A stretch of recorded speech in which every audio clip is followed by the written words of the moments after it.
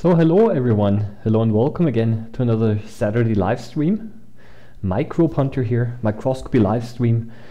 And today I decided to do another question and answer session. Of course, in the previous live streams there were always possibilities to ask questions, but today I collected a few questions from my YouTube channel, questions that some of my viewers posted, and I thought some of them were quite interesting, so I decided to maybe go through them and try to answer them. And of course, if you have any questions yourself in the chat, please type them in, and then I'm also able to address them. And specifically, if you want to have a question for me, maybe you can put the @Microbehunter tag in front so that I know exactly that you are directing the question to me. I mean, just for the fun of it, I've already also put a specimen under the microscope, because we would like to do a little bit of microscopy as well. Maybe not so much as I used to do, because I have a few other things I want to show you as well. So that's basically it. Sound is good. I see here. That's very nice. Because sometimes the sound is a little bit of an issue as well. Well, there is a hello from New Zealand, from New York, from Northern Germany, all around the world. Okay, so I'm very happy about this. Okay, and there is already a question or a comment. Hello, I've just watched an hour and a half documentary about CRISPR and Cas9, and I'm really in the mood of a microbiology session. Okay, well, CRISPR-Cas9, that is essentially pretty advanced stuff. This is molecular biology. For those of you who don't know much about that, in a very short sentence, CRISPR-Cas9 technology allows you to modify the DNA in a living organism. So this is actually quite an advanced technique, how DNA can be changed inside a living cell. Previously, this was not so easy. I remember when I was still at the university, this method did not exist yet. This was 30 years ago, but a lot has developed over the last years here. Greetings from Vienna, okay, from Switzerland, okay. So what I'm going to do today is the following. I'm going to go back again to the desk view, and I'm going to go through those questions here a little bit, and I also have I brought along a couple of Barlow lenses, because there's also a question concerning this, also about some technology here about basically long working distance objectives. There's a question here. I'm going to see how far I'm able to go here. It's a little bit chaotic here, so many of the questions are actually biology related and not so much about microscopy itself, but more biology. But I think people are interested in that, so why not talk about this? Okay. However, maybe you're kind of wondering a little bit about the thumbnail, what it actually shows, and I'm looking now for the question over here. I hope that I have it here. There is some focus knobs here, question, and there are some questions about whether organisms have feelings or not. And there was actually one question, and see, and I actually prepared it, and I don't know where it is right now, but I do want to, the question was a little bit like this, whether copper, which is a metal, is able to kill bacteria and other microorganisms. Okay, so this was kind of the question here. See, and I've got everything here, all of those questions in exactly the most important question, the one that I wanted to start off with. I somehow didn't print. It doesn't matter. The question is can copper kill microorganisms? And I want to show you a nice video that I made a couple of years ago. This is a fountain here, and this was a couple of years ago here, and I want you to have now a close look at the ground here. There are copper coins in the fountain. People throw them in. I'm going to pause the video now, because I would like to show you something that I really considered quite fascinating here. So here is the arrow, okay, and where's the arrow? Here is the arrow, okay, and now I can use the arrow to point. And then let's have a look at a copper coin here, and you actually see that it's quite green here because of algae that are growing, but around the copper coin it looks white. Yeah, it's quite interesting. There's this area around the copper coins there which is white, where there are less algae growing or almost no algae growing. And why is that? The reason is because the copper is starting to oxidize and is going into solution. basically into the water. And they basically around the copper coin, this is an area where you have a lot of ionic copper, so to say. Okay, and this evidently prevents the growth of the algae. I consider this quite fascinating. The question is now also why exactly around here? Because the water itself does not move a lot, so this basically means that by diffusion, each copper coin has kind of a bubble or an area of high copper concentration around it, and this was evidently enough to block the growth of the algae. So I find this quite fascinating. I know it's not directly related to now to microscopy here, but still was a very interesting, fascinating observation, right? Yeah, here again. Let me pause it again. Here, yeah, you can see quite nicely that yeah, there is this area around the copper coin where the algae are not growing. Yeah? So I think this is a good demonstration to answer actually yes.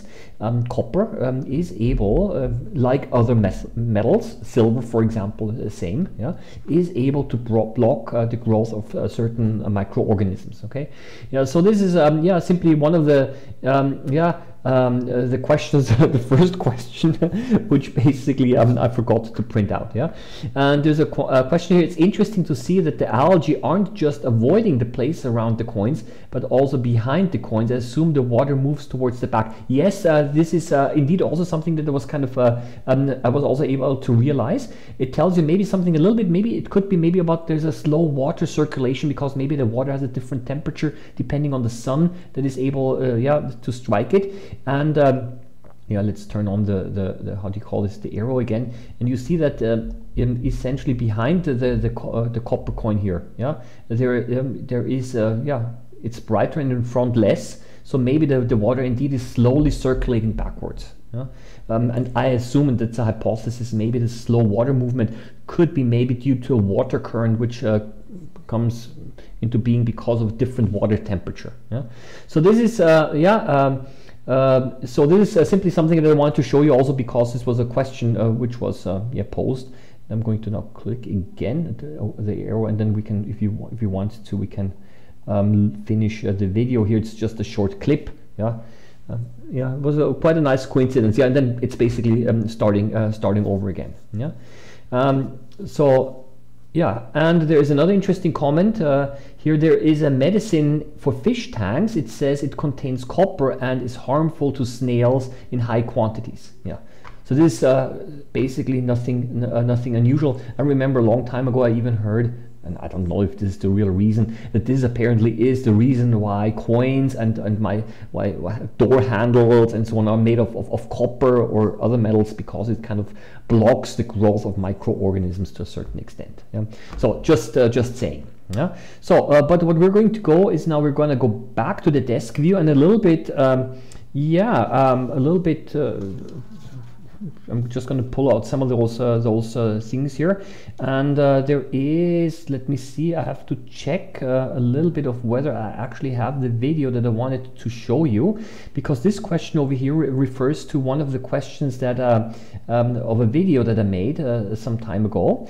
It refers to the some of the, I actually have it here, but I just realized that I forgot to link it in.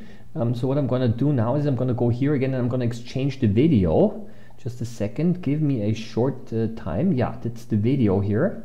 Let's see, yeah, that is Paramecium buzeria, and that's essentially the one that I would like to talk about next. I made videos in this channel about this, but there is a question here that I would like to share with you, and the question is the following. It looks like these cells are made of smaller cells. Do you suppose those cells that are made of smaller cells and so on until the cells are too small for technology to see? So essentially this referred to a video where actually another video, but there is a little bit of a connection here. The question is all of those particles and the structures that you see inside a cell, are they actually also cells, and do they again contain cells? So a little bit like yeah, like one of those dolls inside a doll inside a doll, if you know this.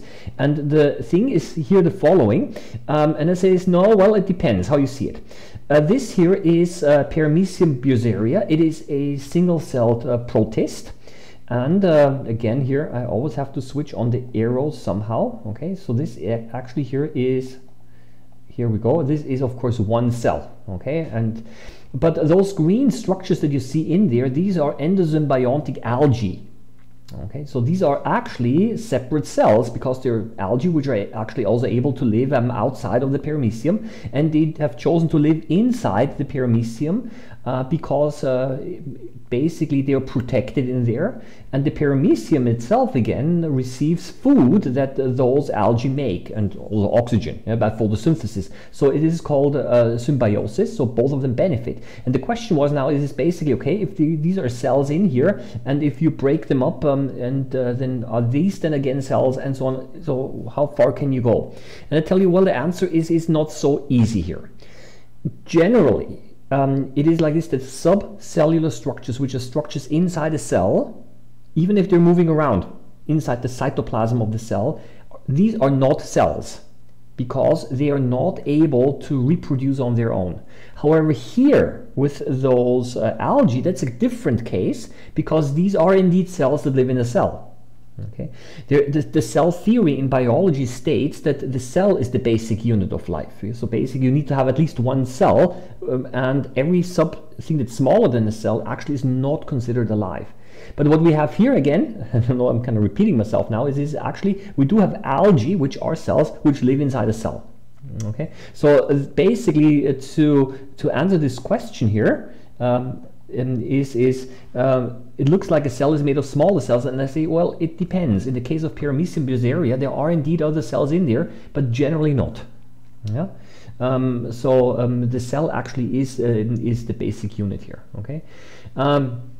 So there are again a whole bunch of questions here that I would like to talk about here. Yes, hello from New Jersey, the United States. Okay, hello from Hungary, from Washington State. You know, one of the things that I really like is that so many people around the world here are gathered here. Greetings from Germany.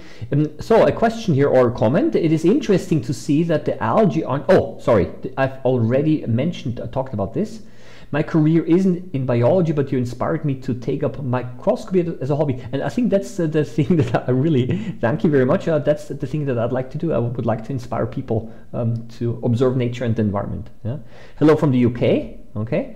So this is hello from England. Yeah.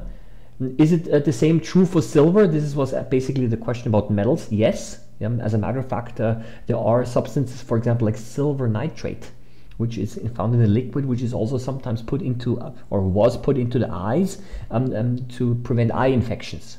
Yeah, so actually silver, yes, is able to do something similar. And in case you're kind of wondering why metals are able to block the growth of microorganisms and of cells, this is actually also known because many of the metals actually block enzymes.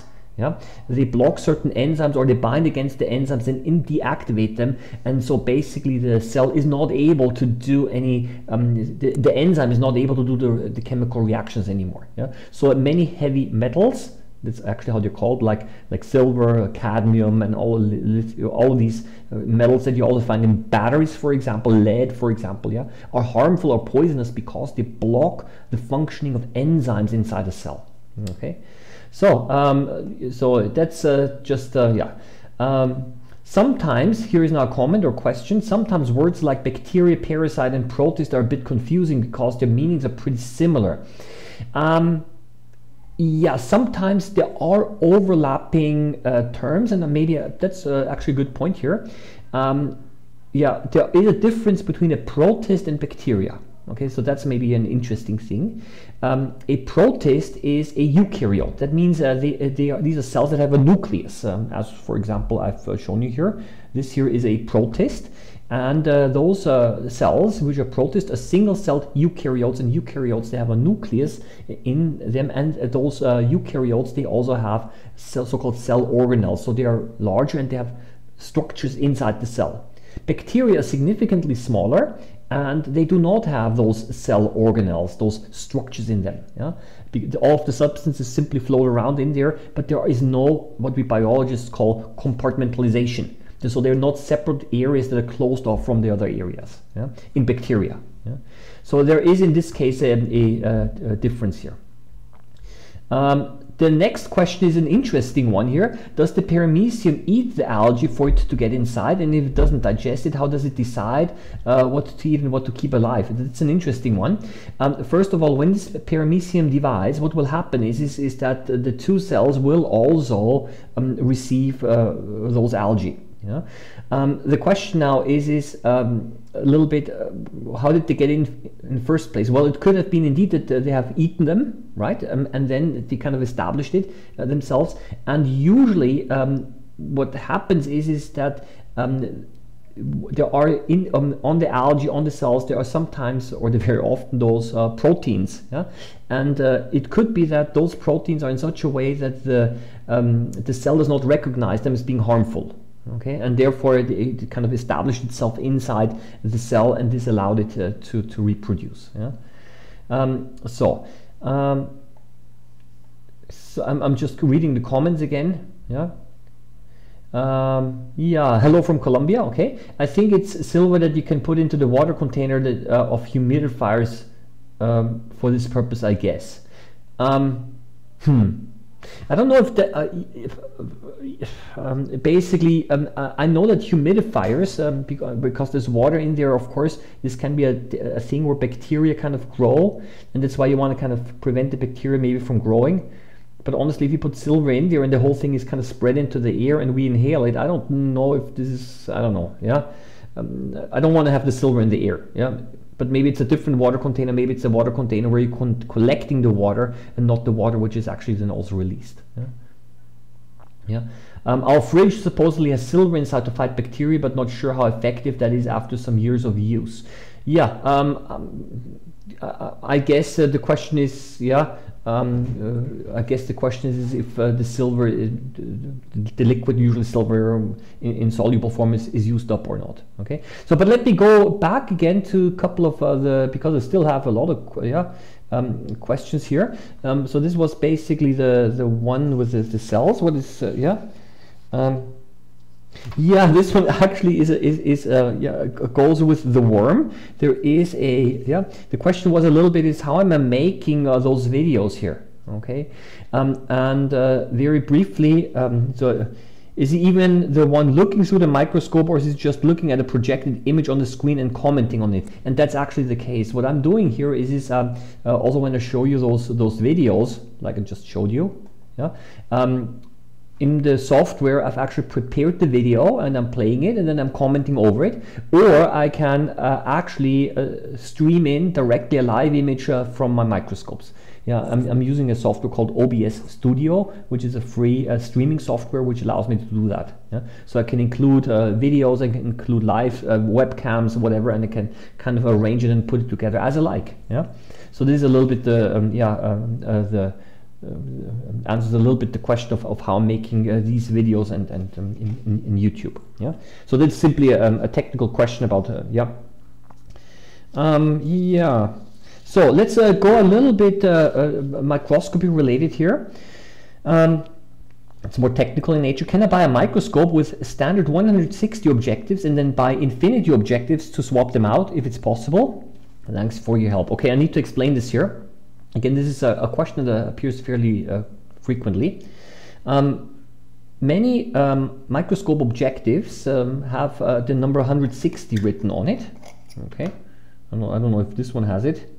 Okay, where is this? Here you might not be able to see it quite well, but there is the number 160 written on here, and this refers to a tube length of 160 millimeters. And generally, microscopes that have the 160 millimeter standard are basically interchangeable. So you can have, you can take them out and replace it with an other 161. But modern microscopes, like the one that I have over here next to myself, these are so-called infinity optics, and they're not compatible. So even if you're able, even if they fit physically, even if you're able to put it in, they're not compatible because the optics are not compatible. Yeah? So my general advice is don't waste time trying to make infinity optics fit on a non-infinity microscope or vice versa. Even if you're somehow able to make them fit, it's the optics are not compatible, and you're not going to get a good picture. Okay, if you're able to get a picture at all. Yeah. So this is a little bit one of the limitations here concerning microscopes, that yeah, the flexibility of and expandability is not always given. Because sometimes you're actually bound to the brand. Even if you've got two different infinity microscopes from different companies, even then the objectives are not compatible with each other. Yeah? So this is a little bit something that you have to be aware of when you, for example, want to upgrade your microscope, that you don't mix the objectives. Okay. So can you buy a different microscope head to correct that? I'm now a little bit confused to what this refers to. Okay, or what I said. Okay, I've tried making permanent slides using the PVA, but get a lot of something, a lot of bubbles maybe. Okay. This could be. My suggestion is that if you maybe you want to dilute it a little bit with water. So what I've done is I used into the PVA glue, I added a little bit of water and mixed it, and then let it stand a little bit, and sometimes this makes it more liquid, and then bubbles don't appear so much. Okay. Yeah. What else? Yeah. It says here, do you think it has feelings? Okay. There are this is the focus one that I would like to demonstrate on my microscope. Okay, yeah, but in digital industrial microscopes, and those two here. So I would like to show you now actually one of the most watched videos. It's a YouTube short of my channel. I think it's got over 10 million views already. Let me see where I can find it. Yeah, many of you might have already seen it, and these questions refer to that. Yeah, this is now there is no sound here. Okay, but if you go into the shorts section, this is a YouTube short that I made of a worm being squashed by two air bubbles. And I would like to give you a little bit background information here of how I actually made this. Yeah. The worm is Iolosoma. It's a fairly large worm. I showed it to you already many times before. And yeah, I just wanted to have a fun, interesting video. And essentially what I've done is I placed this worm on a microscope slide, of course, and I allowed the water to evaporate. And I simply want to show you now how I've done this, because I have not explained this yet. In this case, I need to quickly pause the video again. Pause the video. Let's go back here a little bit. And I again also need an arrow. Where's my arrow? Okay, no, that's the wrong one. See, I'm still struggling a little bit with the here is the arrow in the back, so I can move it around again. Okay, so of course here's the worm, and what you see is you see an air bubble approaching from the bottom and the top. And why is this air bubble approaching? Well, because simply the water is evaporating.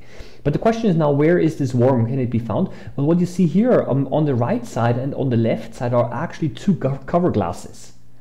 And I put, of course, a cover glass on top. And this way I made a little channel, so to say. Yeah? And the worm basically could not penetrate the surface tension of the two air bubbles. This is some people who watched this video actually complained in the comment section, saying this is a completely pointless video. Why are you even doing that? And I totally agree. It's a completely pointless video. But still, it's one of the most viewed videos in this channel here. But in any case, the question was always is where did the worm then escape to? Okay, so here basically you can see the worm. Yeah, it's quite flexible. The worm was not harmed. Yeah, dark field. I switched over to dark field. Yeah, so I filled it up with water again. Time lapse. And where's the worm going? And some people say, well, it somehow penetrated the wall, it somehow went through the wall. No, there is no wall there. It's simply going beneath the cover glass. Yeah, it's kind of lifting up the cover glass here, and that's how it was able to kind of escape. And yeah, I made it a little bit faster. And then I said, yeah, the worm tried to avoid this uncomfortable place. And then, of course, I got a lot of comments, because the worm kind of seemed to behave intelligently. And there were comments or questions like these. Do you think it has feelings? Is it afraid? Okay. So the air bubble thing is because of the surface tension of the water, but does the worm have feelings? And I have to tell you, I would always be a little bit careful of projecting human characteristics on animals. So these animals are very simple. They do not have a complex brain. They have so-called ganglia, which are collections of nerve cells. Of course, they respond to the environment. All living things do that. But actually, do they have feelings?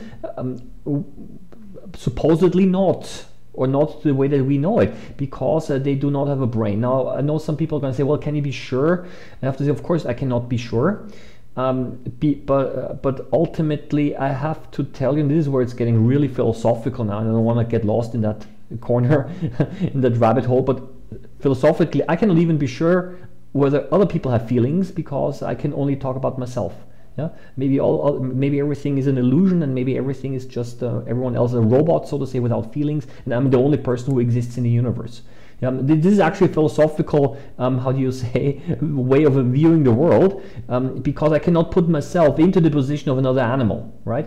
This is something that is also not scientifically testable in any way, right? But I think the real important thing is the following, that has to do something with ethics.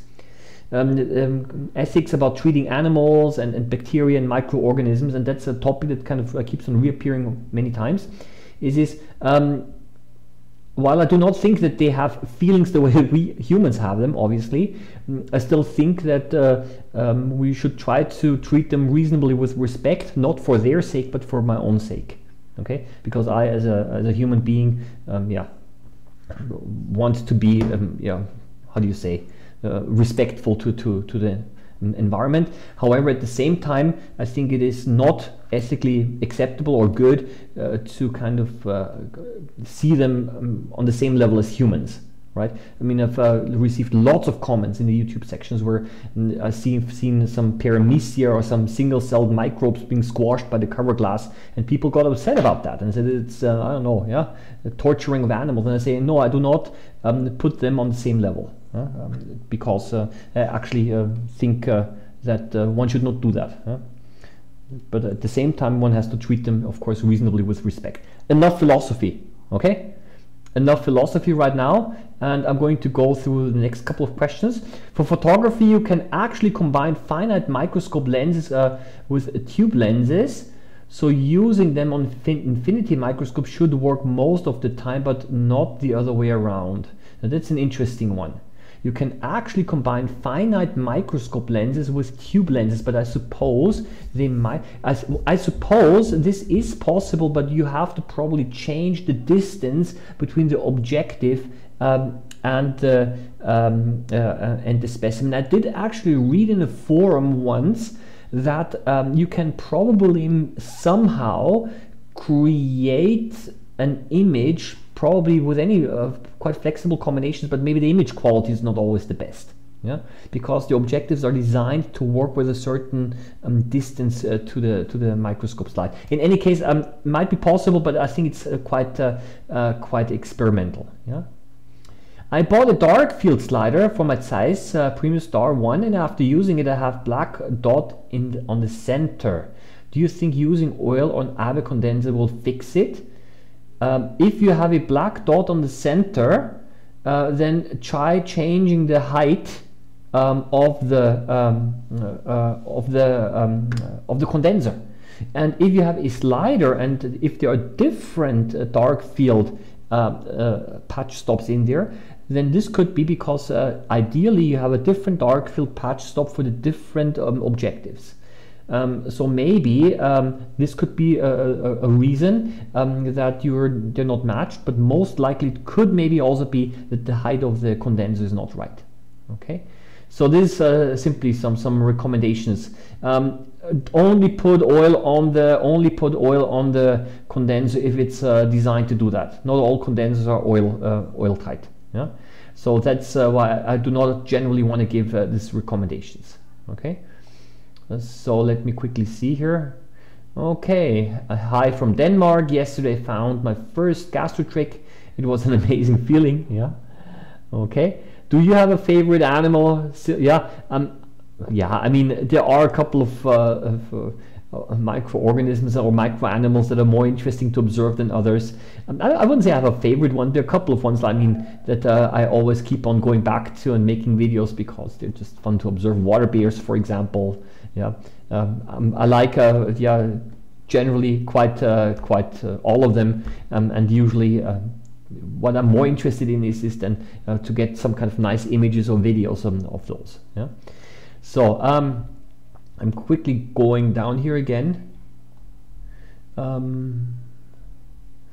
Have there been any updates or advancements that are either on the horizon or that just came out that you are excited about related to microscopy? Yeah, well, actually there are, but I would say that these are quite advanced topics. You know what? While I'm just talking like this, why not switch over to the microscope view simply so that we can see a little bit of stuff here? Well, actually, the sample is starting to dry up already anyway. Yeah, there are of course there are advancements even in the field of light microscopy. Okay, yes, it's a water sample with a whole bunch of small protozoans and also diatoms. There's a reason why I show you the fine focus, not because one of the questions refers to this. But the question is, are there any advancements? Well, for example, cryogenic microscopy. I just recently read about that. I think there's been a Nobel Prize a few years ago, even in 2017 or so. And this but that's electron microscopy, right? And this allows you actually to see individual molecules. So what they do is they put a sample with a pure substance, a certain protein, and they quickly freeze it. They freeze it so quickly that the water does not form crystals. Normally water, when you freeze it, forms ice crystals. But what you do in this case is you freeze it so quickly that the water is not able to form ice crystals and it remains amorphous. So basically the proteins in this liquid are suspended in this amorphous ice, yeah, frozen water, and then you can actually using an electron beam you can actually observe those molecules, and because they are oriented in different directions, you can take many pictures of them and the computer will put together the molecule again, and then you have a 3D model of the molecule. It's called cryogenic electron microscopy. I think it's a very exciting thing, but this is research stuff, you know, and highly advanced stuff, but it's not really, yeah, not nature observation as we're doing here right now. Yeah. Yeah, I just started with microscopy and collecting water from my yard pond. Okay, yeah, so they're just general comments here. Okay, let's move on a little bit again. Okay. Yeah, so basically, which water has protozoans in it, and aren't they dangerous? Well, it depends on the protozoans and it depends on the density, right? Of course there are certain protozoans in there, many of them actually, yeah, which can cause diseases or so, but it does not always mean that you can get them over water. Some of them you can get over food, for example. So you cannot really generalize this. Yeah? And generally I would of course avoid to go into contaminated water. On the other hand, some people are a little bit nervous because of certain news reports about the so-called, in the media, so-called the brain-eating amoeba. People were worried about that. I received comments from that. Also, if you go in Reddit and on online forums, it's a very rare possibility of actually catching this pathogen. There are many more. You want to hear a common protozoan which is dangerous? Malaria, for example. The protozoan which causes malaria malaria is a dangerous disease. Huh? So that is essentially the thing, but it's not in water, it's transmitted over mosquitoes. So you see that certain diseases are highly specific to the mode of transmission here. Huh? So you cannot generalize this, but at the same time, yes, of course, there can be protozoans around that are dangerous, but it depends also on the mode of transmission and of the concentration. Huh? So this is, so as you can see, some of the questions are not really yes, no answers, but very often it depends, because nature is so diverse, and it depends really a lot. Yeah? Hi Oliver, you should do a video on the different image planes on the microscope and show the Fourier plane under different samples. It would be really pretty. Different image planes. Okay, this is getting very technical. So basically the image plane where, for example, the objective here, yeah, when you observe something, then 160 millimeters from here, it actually projects an image, right? And that's basically one image plane, and then the eyepiece picks up on that. Yeah? So that would be an interesting one, but it's a little bit technical in nature. Yeah. Yep. So okay, let's move on a little bit. I also have to look a little bit at the time, so it's 35 minutes. Yeah, why not talk a little bit? I think this was yeah, I think I want to talk a little bit about this one. I don't know exactly if this is the question that I'm going to answer now properly, but I think it's quite interesting. Hello Oliver, does the precision with which the focus can be controlled matter? So basically the fine focus. If so, is there a way to compare this precision control between two microscopes? Do the manufacturers specify this in their specs? Thanks. Okay, I think I'm gonna switch over to the microscope view. And I think the question is, now you have to look at the where is this? Yeah, all the way in the corner. Okay, here, this is the fine focus knob. You can see that when I turn it, it goes in and out of focus, right? And there are little lines on here. Okay, I think if I'm correctly informed, one of those lines is I think a micrometer. That's how it's defined with my microscope. But I'm going to now show you a little way how you can determine this yourself. Okay, so and it's not even that difficult. How can you determine basically how far the stage moves up and down if you rotate it once? Okay, that's a little bit the question. You can figure this out quite easily, and what you need to do is, I'm taking now the slide away. I need a blank slide, nothing on it, and you take a cover glass, and now I'm going to actually show you what I've done here. Desk view again. Okay, this is a cover glass, and I've made a cross on here. But the important thing is I made a cross on one line on the top, then I turned it around and made the other line the other way, yeah, on the bottom side. Okay, so there's a line on the top and there's one line on the other side. Okay, those microscope cover glasses have a thickness, if you use the standard size, of approximately 0.15 millimeters. I know that the objectives say 0.17 in most cases. Okay. But many of those cover glasses have 0.15. Not all of them exactly the same, because there is a manufacturing tolerance as well. Okay, but for our purposes, simply to demonstrate this is going to be good enough. And what you do is you don't need any water or anything, you just put it on here. And then what you want to do is you want to observe the place where the two lines cross each other. Okay, and then we're going to rotate the fine focus knob, and we're going to measure out how far we have to rotate it until we've passed the 0.15 millimeters. Okay, so I'm going to put it in here. Okay, I need to go back into the microscope view, because actually it worked surprisingly well. Okay, so I'm going to move away this here, go a little bit darker. Now I have to find the place. Okay, here, you know what, I'm going to go a little bit lower with the magnification, it doesn't matter. So this is basically, and I have to find this X somehow. Where is it? Yeah, here maybe. Right. Or let me see. Yeah, it was a little bit overexposed. Yeah, here. Okay, so here is where a place where the two lines cross.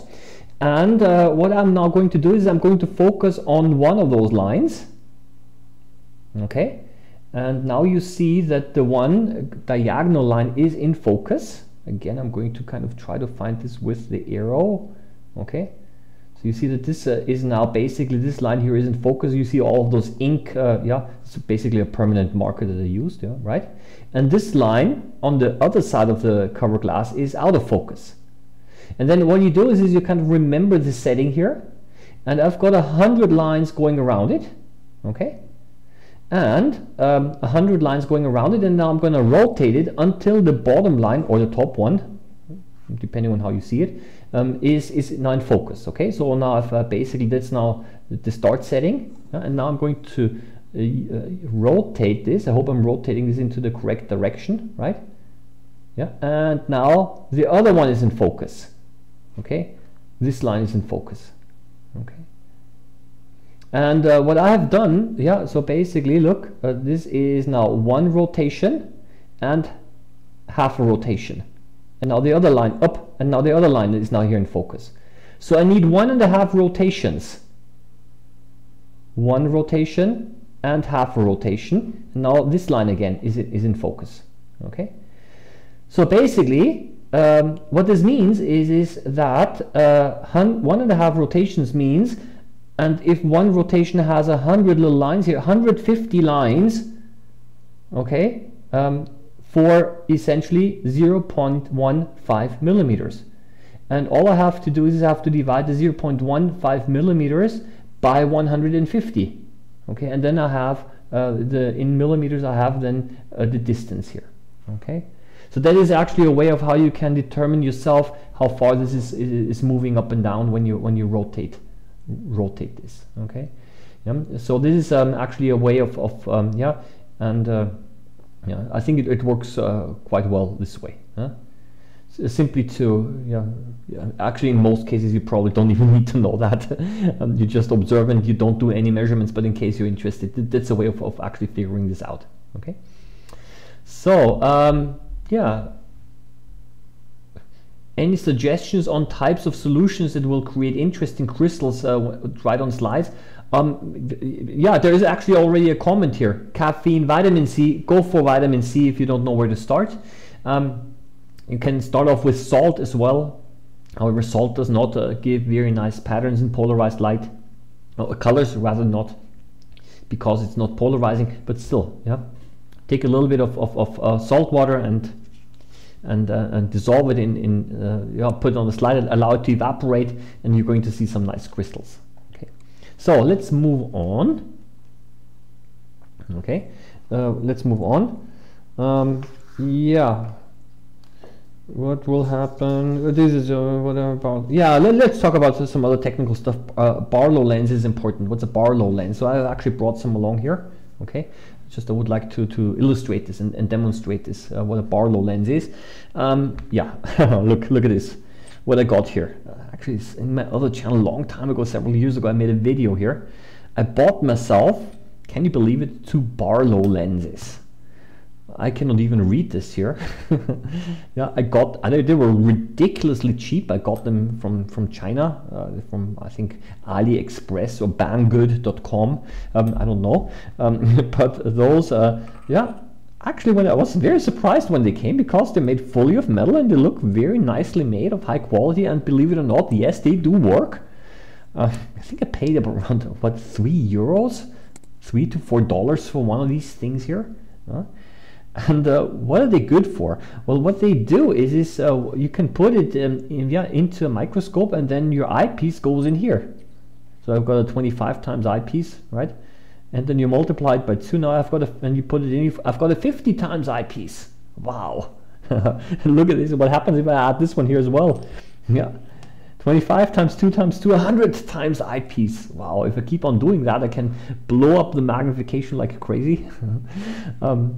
No, yeah, it's actually kind of pointless because the image will become blurrier. Of course, you're going to magnify it more, but it's also going to become much blurrier, so you're not really going to see a lot more. So why did I buy them? Because I wanted to try it out, right? And so they do work. They do make it larger, of course, but everything becomes so shaky, yeah, because almost the smallest movement will kind of disturb everything already again. But that is the function of a Barlow lens, and what it does essentially is if you look through it here, it actually, yeah, I don't know if you're able to see it, actually makes things appear smaller. Okay, yeah, maybe you can see the text here. It makes it appear smaller, so you might be a little bit surprised. Well, if it makes it smaller, why does it actually increase the magnification? And the reason is because it makes by making it smaller here, by kind of bending apart the light path of the objective, the image of the objective becomes larger. Okay, so the intermediate image of the objective, which is created, is kind of spread apart. Maybe you can imagine this a little bit, and then this kind of causes the image to become larger, and then you're essentially magnifying a larger image. So this actually has an effect not so much on the eyepiece, but actually on the image which is created by the objective. Yeah. But that is a Barlow, and yeah, not necessary. Okay. If you want to try it out, why not? It's nice to play around with it. You can gain some experience, and then you can probably discover that it won't be not absolutely necessary. But there are also other Barlow lenses that I would like to show you. Okay, and these are those here for a stereo microscope, and those Barlow lenses actually are already a little bit, or can be already a little bit more useful. So you see here a Barlow lens that magnifies 2 times. Okay, that's kind of clear. But look at this here. It says 0.5 times. You have a Barlow lens that reduces the magnification. Why would you do that? And those are basically Barlow lenses are mounted on the bottom of the stereo microscope. So I don't know. I'm going to switch over to the stereo microscope view. Okay, and I know I'm just going to put some text in here. So that is the text. Maybe go down a little bit with and unfortunately I'd have to refocus, and I'm going to put the 0.5 beneath it. Okay, and you're going to see, well, yeah, it is a little bit smaller, but what's the point really, right? The advantage of this is that I'm just holding it in there, I didn't screw it on. Okay, that you can actually move up, and I'm not moving it up. I'm able to move up the microscope much more. Okay, the microscope head, and this increases the distance between the objective and the specimen. So that the actual point of this Barlow, the 0.5 Barlow lens for a stereo microscope, is actually not so much that I really want to change the magnification or have a lower magnification. I can always do that, maybe also by zooming out, right?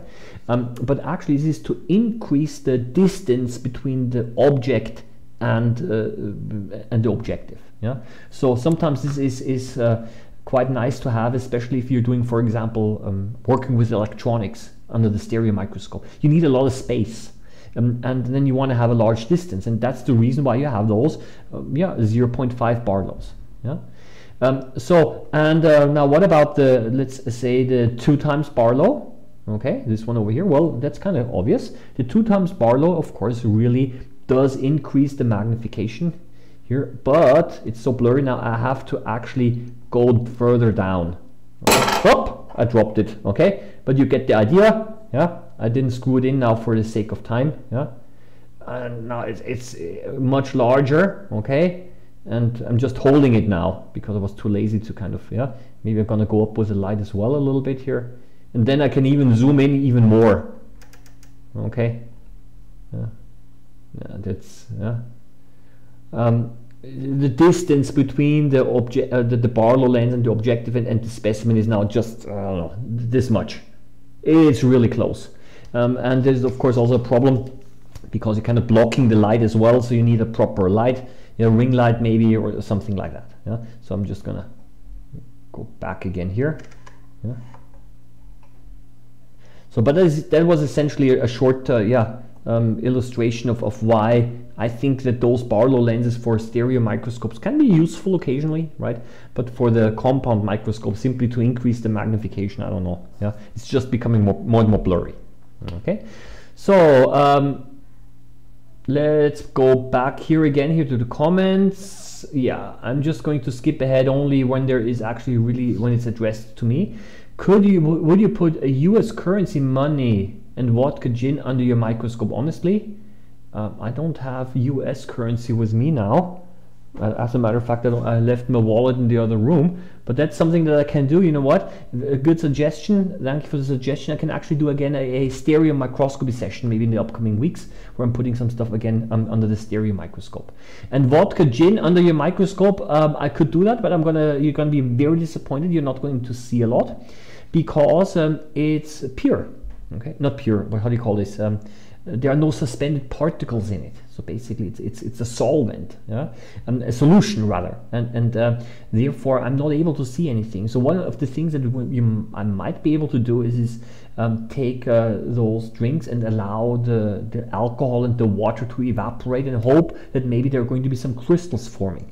But in a liquid form, vodka and gin or other beverages, if they're transparent, yeah, you're not going to see anything. Orange juice is a different thing. Okay, there's suspended particles in there, and therefore you're not able to go look through orange juice. Yeah, then there might be actually something to be able to see. But clear liquids, you will not see anything unless you allow it to dry and unless crystals form. Okay, so money's been so modified to avoid counterfeits. I think what it looks like close-up is interesting, and some vodka, most gins have herbs in them, but I think it's even intersecting. Yeah, of course, vodka and gins and drinks, they have those herbal substances in them, but these are all in solution. This means there are no particles in there that you could actually see under the microscope. Yeah? So that's a little bit the thing. So it's kind of an extract of the chemicals of a plant that are in there, but not no particles, and then you're not able to see it with a microscope. Yeah? How do they come out clear, translucent? I'd like to know if it's possible to see any of these additives, gin and vodka. Well, what you do when you make those alcoholic beverages, what you do is you take whatever you want to ferment. Okay, in the case of wine, for example, grapes or whatever, and you allow it to ferment, and then you have a suspension with yeast cells in it, plant material. But that's what they're doing is, and then there's a distillation process happening. In this distillation process, you heat it up, and then you basically separate you remove the harmful alcohol, usually the methanol, which is poisonous. You remove that, and then because it evaporates and then it condenses, and then you kind of collect the clear liquid again, yeah, so that you do not have any particles in there. So that's the distillation process, yeah, and therefore, yeah, you are not able to see anything under the microscope. Yeah. Are working distance affecting resolution in this case? Using the stereoscope, you actually get a better resolution with that lens. Difficult to say. Let's put it this way. I think two things that I would like to say. Every optical element that you put into the light path generally will decrease the image quality somehow. The reason is that there are at the place where the glass and the air is there are kind of how do you say this? The diffraction happening, and there are reflections happening. So some of the light actually doesn't go through but bounces back into the glass. So any optical elements that you add into the light path will also reduce image contrast. Yeah.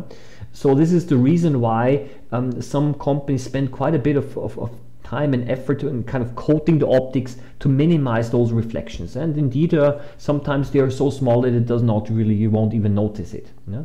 So that's the first thing that I want to say. And the second thing that I want to say is that those stereo microscopes that we have here, generally they work below the resolution limit. So compound microscopes, we are already approaching the resolution limit of what light is able to resolve. So basically we're already approaching the limits of light, but not yet with stereo microscopes. Yeah?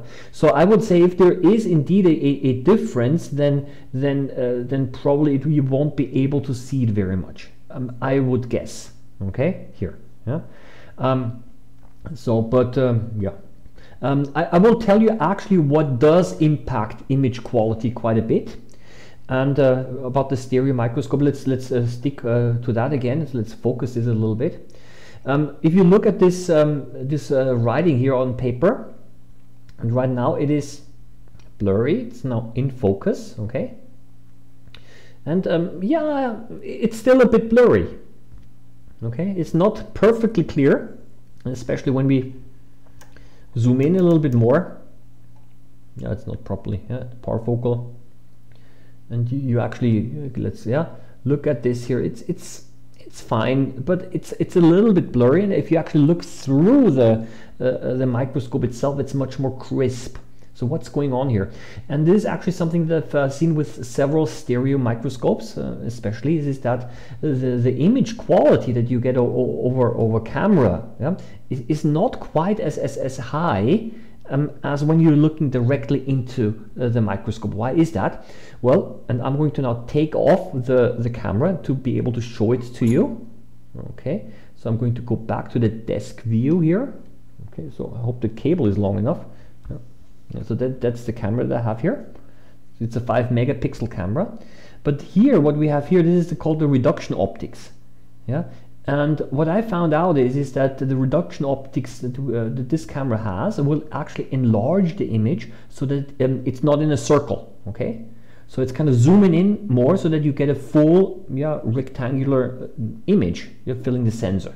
So it's adding an additional magnification here, and this additionally blurs the image a little bit more, number one, simply because we're magnifying in more. But at the same time, these are again several lens elements that actually cause a degradation, lowering of image quality. And another thing that I want to say is that, and it's not only with microscopes, but also with telescopes, for example, that everywhere where there is a corner, so to say, right, where the lens touches a corner, the side, this is also where diffraction happens. So the light rays that basically are there, they will be bent, yeah, and this actually also causes a degradation in image quality. Yeah? So you see that there are actually several factors here that kind of lower it and make it a little bit blurrier. And sometimes, ironically, what I found out is that sometimes by connecting a mobile phone camera to the microscope, sometimes I even got a better image quality. Now, why is that? Yeah, a mobile phone camera, and the reason is, I think, is because the mobile phone camera, you're actually able to see the whole image inside a circle, and it actually makes the image, doesn't magnify it, but it actually makes it smaller, so you do not see all of these imperfections as much. So you see, there's so many factors that play a role here that it's kind of difficult to say. Yeah? So this was a little bit of an excursion into technology here, but again, a question here: when we drink alcohol, does it kill white blood cells, and can we observe what happens under the microscope while we're intoxicated? Okay, the thing is the following: alcohol, if the level of alcohol concentration is so high that we're able to kill white blood cells, it would not only kill white blood cells but also other cells, and that would be way too high. Okay, then you've got a problem. What happens is the following in the case of alcohol, and actually there are some questions about this here as well. Is that the alcohol is absorbed into the blood by the intestine, but is not passed on directly to the rest of the body yet, because the blood with the alcohol first has to go through the liver, and the liver has an enzyme called alcohol dehydrogenase, which breaks down the alcohol before the blood is able to go to the rest of the body. So basically the liver detoxifies and removes some of the alcohol, and the rest, so basically what goes into the blood is the rest alcohol. Yeah. So this is really important here. Are you able to see what happens under the microscope when you're intoxicated? Probably not so much, because there is an effect on the nervous system. And what the alcohol does is it also harms the so-called the myelin of the nerve cells. The nerve cells, they have like insulation around it called the myelin. And the alcohol breaks that down, and this causes a problem in nerve signal passing. So for this reason, I mean, I guess what one could do is one could probably extract some nerve cells with and without alcohol, and maybe be able to see if there's some effect, maybe, right? But I would say that there is a strong physiological effect, even if this damage is small, okay? Because otherwise the whole nerve cell is going to die off, yeah, if the alcohol concentration is too high. And as a matter of fact, this does happen. I mean, this is the reason why people who are continually intoxicated, the brain cells start to die off, because you're killing off, the alcohol kills off the nerve cells, yeah? Because the alcohol actually does the following. Yeah, here we have something. because this is why it's a little bit related. Yeah, well, yeah, basically the question is which microorganisms does detergent kill? A detergent like, for example, soap will kill microorganisms because the soap dissolves the cell membrane of the bacteria or the microbe. The cell membrane is a lipid, is made of lipid, of fat, and soap as well, and the soap will therefore remove or damage this membrane. And this is what detergents do, right? And alcohol does something different. The alcohol is able to dissolve the fatty layer of the myelin of the nerve cells, and for this reason the cells can become damaged. Okay, so this is basically related to this one here, because there was a question a little bit about using soap and detergent, because actually, yeah, I don't now remember where I got this here. I made a video several years ago where I put this corona test liquid. You know, this for this quick test for the corona test a couple of years ago, you had to kind of take a cotton swab and take some sample from the nose, and then you put it into the liquid, and then you had to put the liquid on the test thing, and this liquid actually contains a very strong detergent, because the virus, the coronavirus with a membrane, the membrane had to be removed, right? And this detergent actually removed this membrane, at the same time not damaging the proteins that you want to analyze. And I added now this detergent to some water samples, and you could actually see the cells pop open quite dramatically. So any suggestions on where to find information for identifying protists, algae, and other aquatic life? Oh gosh, again, the book is somewhere on my shelf. Yes, there are reference books available. However, what I would say is it can become specific very quickly. Okay, it can become advanced very quickly, and very often in a water sample you're able to find microorganisms, algae, and so on, that might be difficult to identify because they don't quite match that what you have in the book. Because yeah, maybe it's something new, or it looks a little bit different, because there's simply so many things out there. So sometimes when you identify microorganisms or other water organisms, then sometimes you can actually simply get it into a category. Oh, that's a rotifer, for example. But there are probably thousands of different types of species. Oh, that's a single-celled algae. Oh, that's a diatom, right? But if you actually want to go deeper, which species is it? Then it can become more and more difficult depending on the level that you actually want to look at. Yeah? And sometimes even under the microscope it is not even possible to distinguish them, because they look the same. Just because two organisms look the same does not mean that they're necessarily always closely related. Yeah. So this is another water sample. I don't know, maybe it's a little bit too bright here. And it's always the thing that I have to find the things. Yeah, that's this. Yeah, for example, let's have a look at this one here, right? Yeah, this looks a little bit. Yeah, it's a water crustacean. Okay. So like an ostracod. No, yeah, not an ostracod. Yeah, yeah, it's a water crustacean. But I mean, I don't know. There are so many of those. Yeah. If you actually want to identify it all the way down to the species, you're probably not able to do that. Yeah? But yeah, so it depends a little bit on identification. How general do you want it to be? I mean, usually I always use this example. I mean, it's when you go out on the street in a city. Okay, oh, it's a car, right? You can see it from a very far distance. But if you actually want to know the model of the car, or the brand of the car, the make of the car, then you have to dig in deeper a little bit, and you have to look at the specific details that distinguish the cars, right? Especially for identification. I mean, if you just to give you an example here, if you want to distinguish the different brands or models of cars, looking at the number of tires that it has is not a good thing, because they all have the same, right? So you have to look for those characteristics that actually allow you to distinguish the cars from each other. And every car has its kind of unique characteristics or combination of characteristics.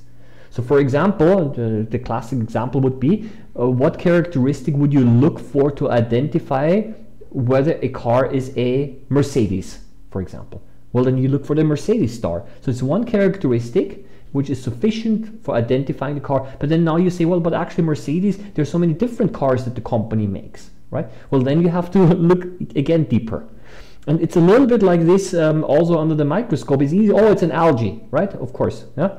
But which one? Well, it's a filamentous algae. Okay, because it's in strings, right? So which one? Well, does it have a spiral-shaped chloroplaston? Oh, that's Spirogyra. Okay, but they're again similar ones. So you see, you kind of try to step by step approach the whole thing, and yeah, and try to narrow it down what you have. Yeah, but because of the large number of specimens, of course, this might be sometimes difficult. Yeah.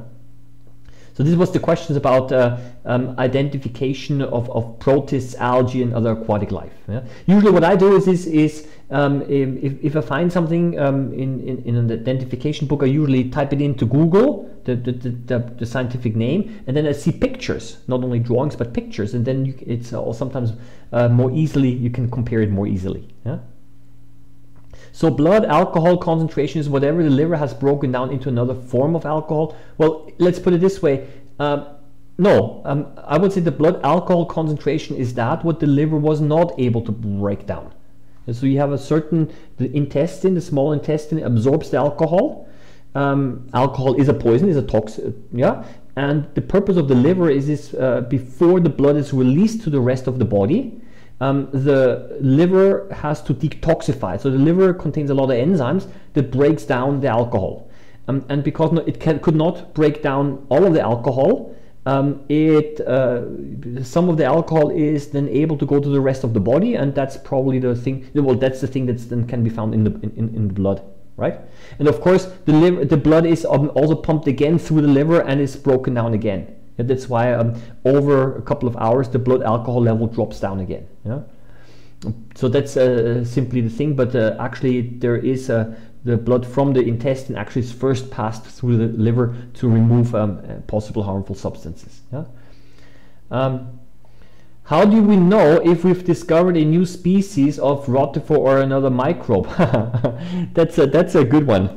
I say because that is really something that I was a little bit involved in when I was studying at the university, and I was not so much in the discovery of microanimals like rotifers or so on, but I was involved in identifying bacteria. And let's put it this way, there's a classical way of doing it, and there is probably a more modern way of doing it.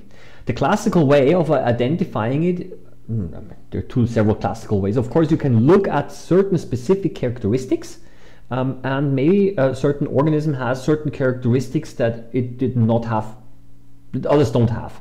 Okay, so maybe over here in this water crustacean over here, yeah, maybe there is a certain combination of characteristics that you have not seen before, and then you say, oh, maybe it's a new species. Okay, so that's one thing.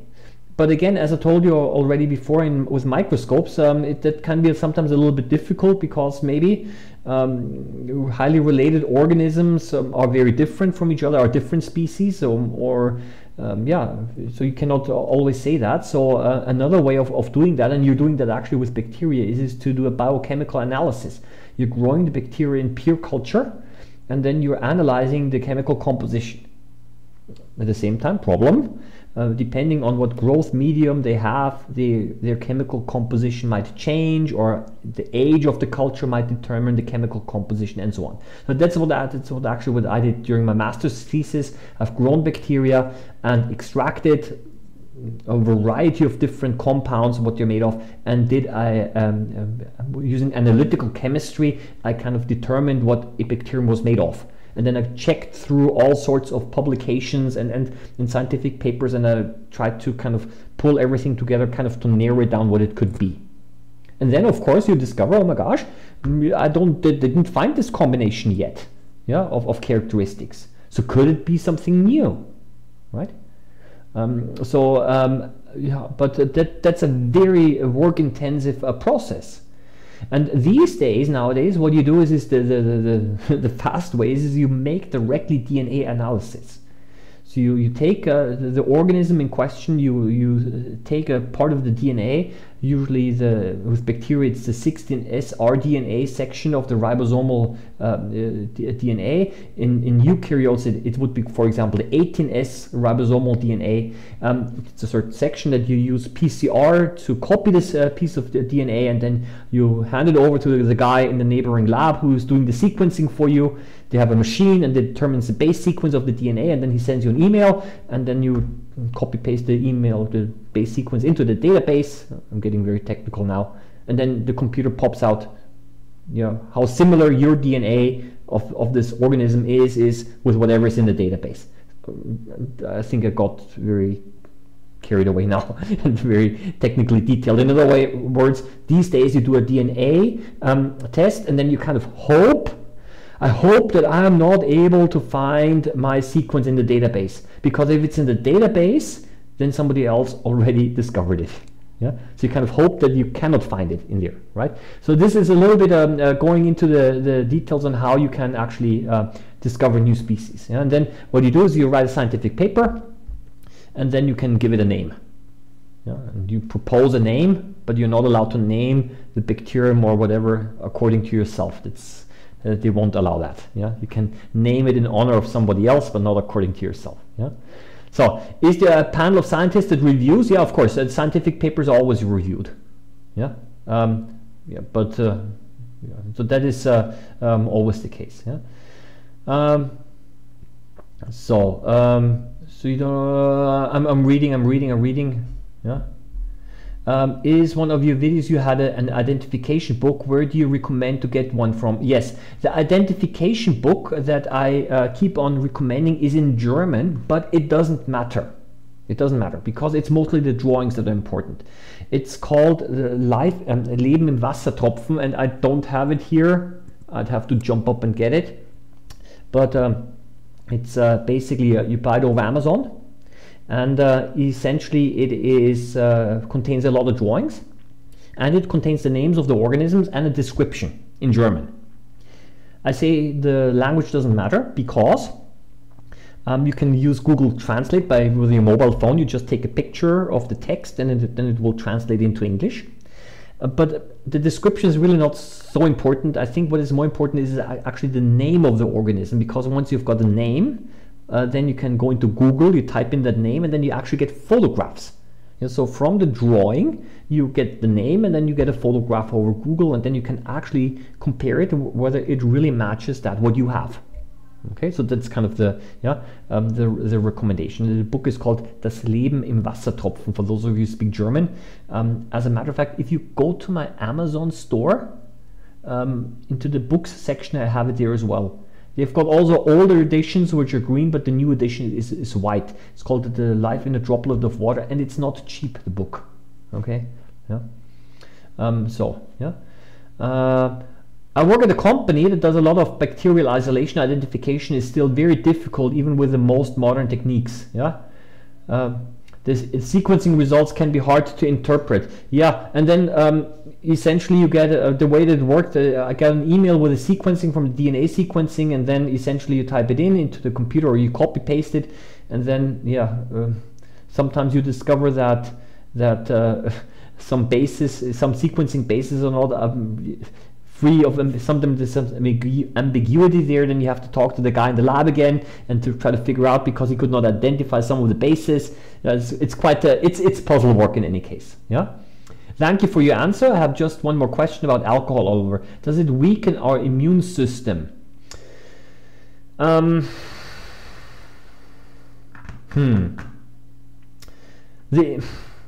afraid of saying yes or no, honestly. The thing is, there are many.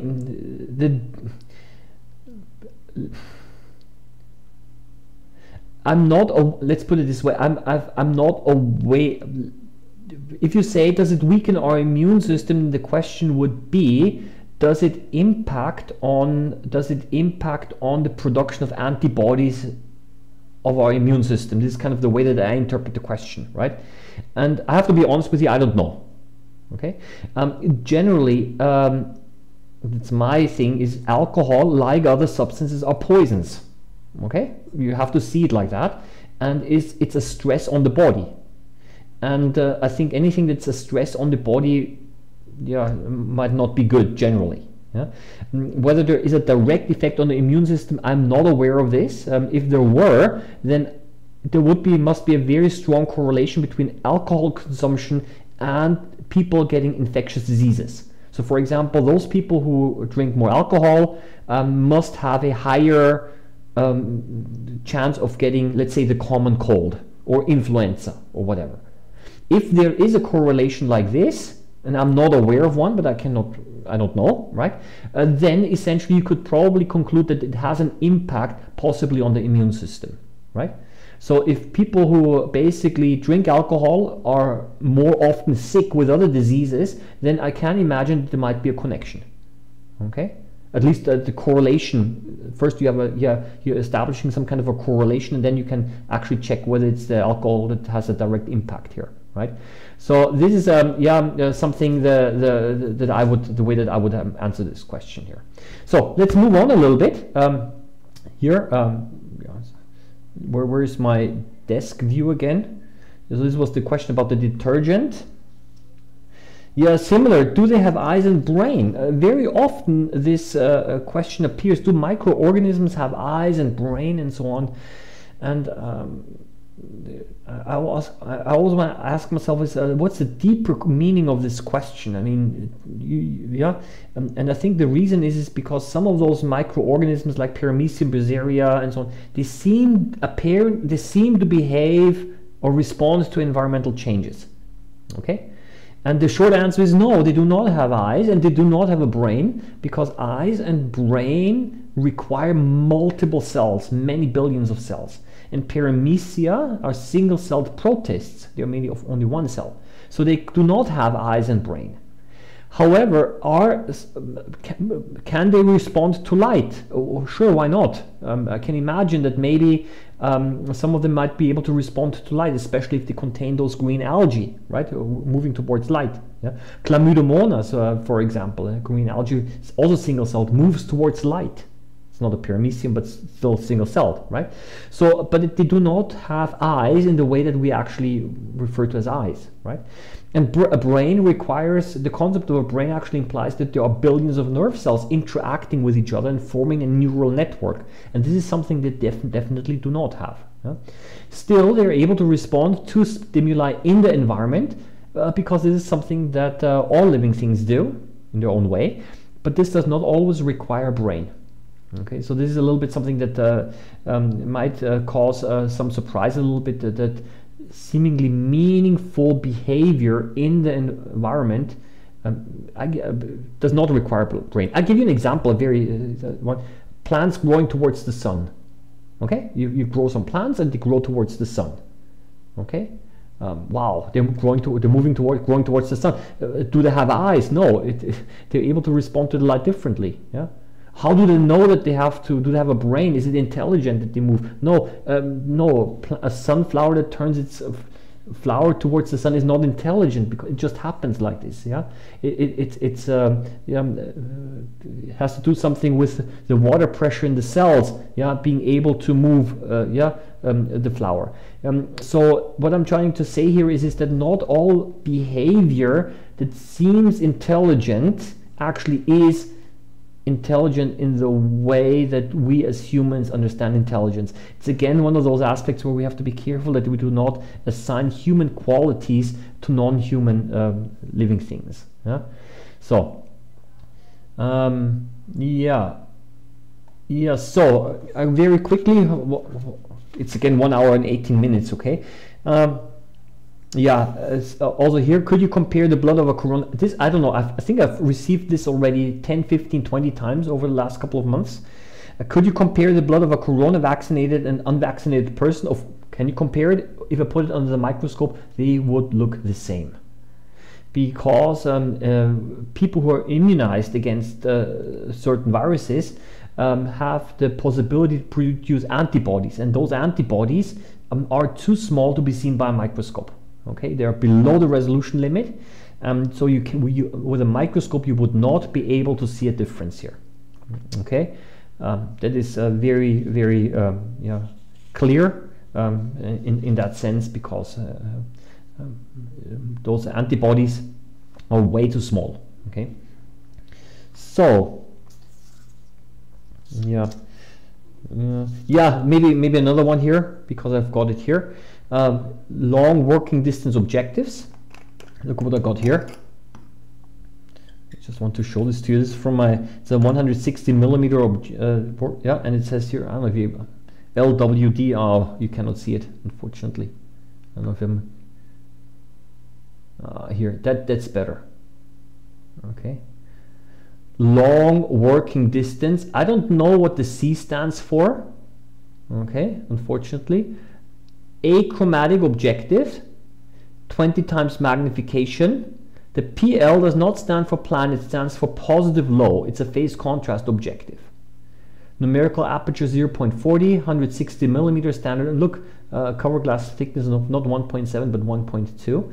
Phase contrast, if you look through in here, do you actually see the ring in here? That actually shows that this is a phase contrast objective. Okay, but the question was about the long working distance objectives, the LWD. And those long working distance objectives basically allow you to look at, now I have to refocus here. Okay.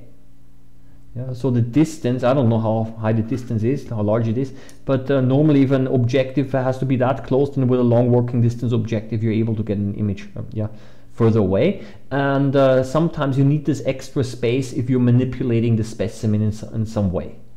Yeah? So I can imagine maybe if you're using a so-called a micro manipulator.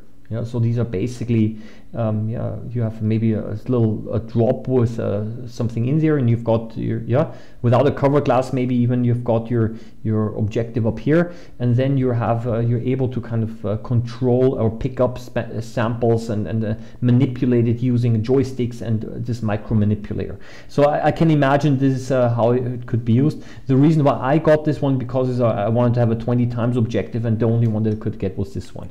Yeah. But this was essentially the question. Are they all plan objectives?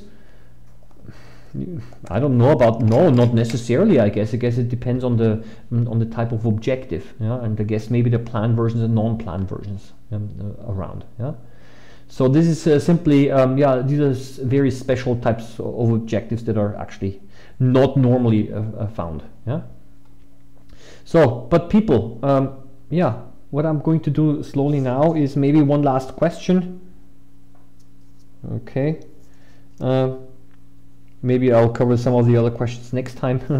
What will happen if when I run out of tiny things to look at? I don't know, tiny things seems to be maybe another a brand or so. But the idea actually here was is what happens if you don't know what to put under the microscope? Okay, because this was actually a question posed when I mentioned that essentially that sometimes people, when they put something under the microscope, they keep on seeing the same things and they become bored, right? And the thing is what you do is you try to specialize more. I think that's at least what I'm doing, right? So if you feel bored of always seeing the same specimens, and you know it's again a rotifer, or it's again some kind of, I don't know, a water crustacean, or again some kind of paramecium, then essentially what you can do is you can actually become a little more specific and say, okay, which type is it, or which species is it? And then you actually can try to identify, then you're going to discover that actually there is much more there than you've actually thought at the beginning. Yeah? So if you really want to get specialized on this, you can maybe try to hunt down very rare specimens as well, those that are not commonly or as commonly found. So it depends a little bit on also where your interests are. You can start collecting slides, buying slides, maybe even antique slides that are out there. Some of them are not that cheap even because people collect them. So there are, my suggestion is there are many things to do. Many people will try to immediately upgrade the microscope. I have to say that the ability to upgrade is a little bit limited in many cases with microscopes.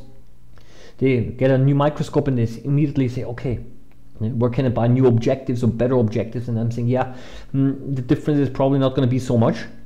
So maybe it's a good idea to simply try to make yourself some projects. Maybe you want to make picture collections of whatever you find under the microscope. Yeah, or videos. YouTube channel is always a nice thing to do, to share your observations. Yeah? So this is something that I would say. Okay, people. It's almost again 1.5 hours. Okay, I hope I did not overlook any relevant questions in the chat.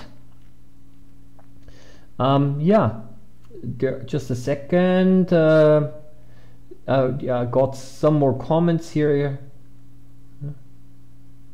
So yeah, I hope that that you liked. In any case, I hope that you liked this stream. Unless I've got an unexpected appointment, I will basically keep on doing the live streams on Saturdays at 9:30 in the evening Central European time.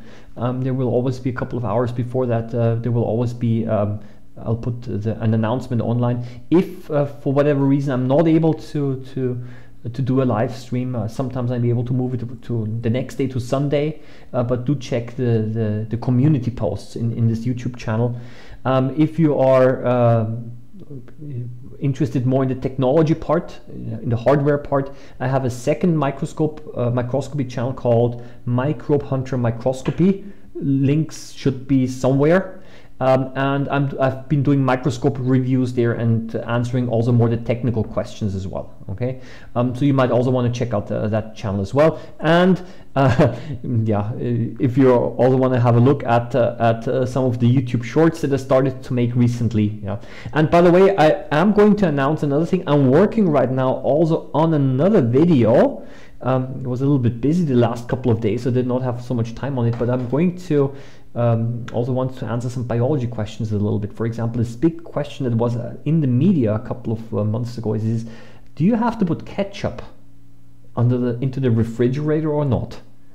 Heated debate in social media. Okay, some said no, you don't. Some people said yes. Okay, the answer is, well, it depends. Okay, and I'll be answering this question as well. So I'm working on that video, so stay tuned, and it will be uploaded maybe in a couple of days on this channel here as well.